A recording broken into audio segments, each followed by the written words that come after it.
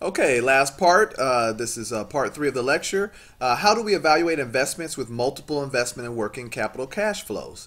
Investment proposals often include investment cash outflows at varying points throughout the life of the project. So, in reality, you don't just spend money up front or at the end. You spend money probably throughout the life cycle of a project. Some at the beginning, some in the middle, some at the end.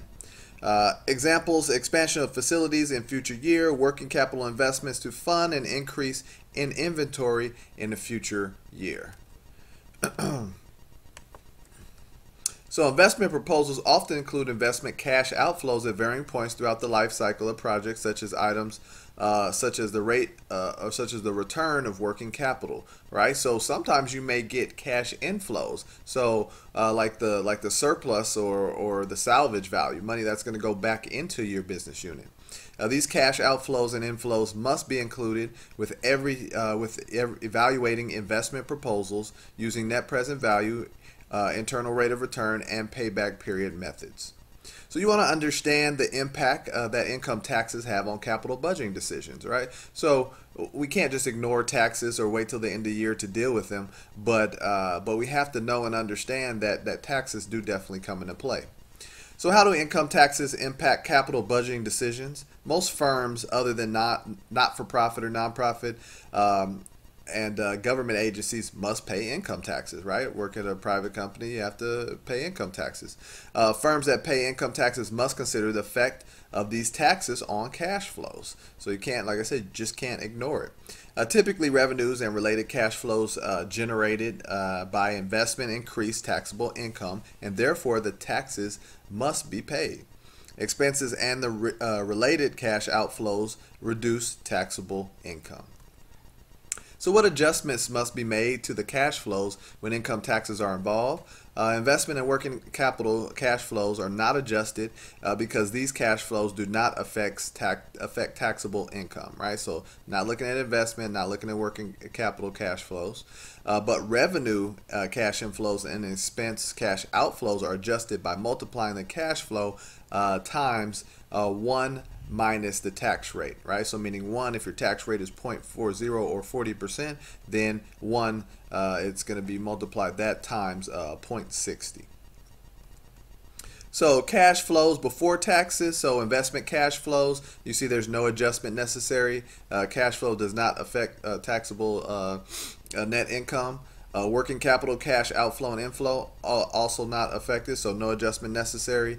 Cash flow does not affect taxable net income, but with revenue cash inflow and expense cash outflow, you multiply by 1 minus the tax rate.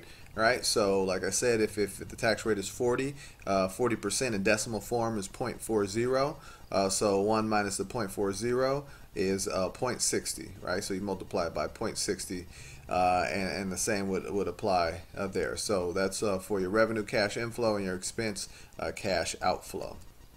So how does depreciation affect cash flows when income taxes are involved? Well, you see in some of the problems, definitely in the book, it shows that you have some of this depreciation, but it's written off on your taxes. So that actually works in your favor as somewhat of a tax shield. So although depreciation expense is not a cash outflow, it provides cash tax savings. The depreciation tax shield is a tax savings that result from depreciation. The tax savings is calculated by multiplying the depreciation expense by the tax rate. So once all of the adjustments have been made, calculate net present value as shown earlier. The next slide shows an example of Scientific Products, Inc., a company considering the products of scientific instruments for a large school district. All right, so if you look at this, you see net present value calculation with income taxes for scientific products. Well, say, well, how does it work? Purchase price 400,000. Working capital is a negative 50,000. So you see here we've got negative 450,000. But these are long-term investments. Of course, it's going to be all negative upfront at the very beginning. Annual after cash tax receipts, you see this 30,000, 36,000, 72,000, 120,000, and 78,000. Well, just if you want to go on the legend and follow me on this, because I don't want you to get confused. If you look right down here, it says for year one, it's 30,000. So if you, it's somewhere in, it's on, I don't know what page it's on, but if you're looking through the textbook, it's right there in this chapter, and it gives you some numbers, and it says, hey, these are numbers, and the first number is 50,000 for year one, and I guess it's is it 36 or 60,000 for week 2, right? And then it goes on and shows you the different numbers. But how do you come up with these numbers right here, right? So you take your 50,000, right? Because it's 50,000 for the first year, and you multiply it by 1 minus 0.40, right? So that 50,000 times that 0.60 is 30,000, and that's where you get your 30,000 for right there.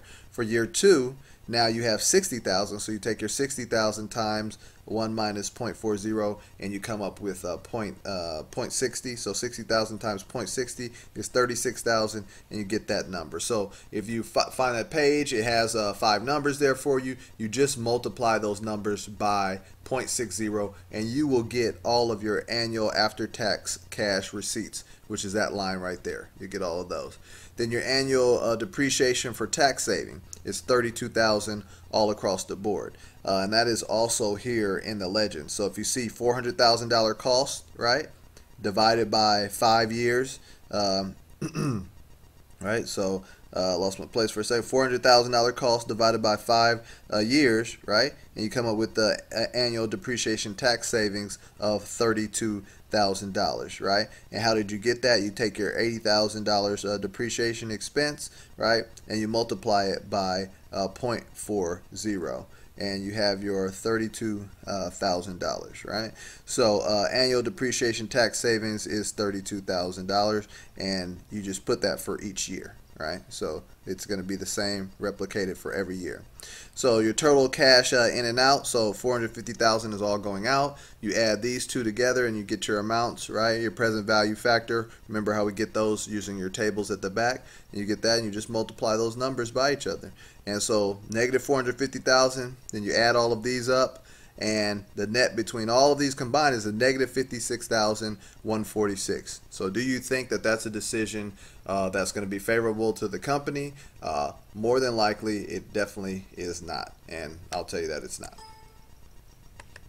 So that's the last slide for Chapter 8, Section 7. Be sure to take your quiz this week. There'll actually not be a homework assignment, so hooray for that one.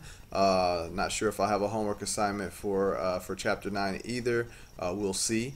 But for Chapter 8, no homework assignment, so you're just responsible for watching the lecture, checking out the supplemental videos, and taking your quiz.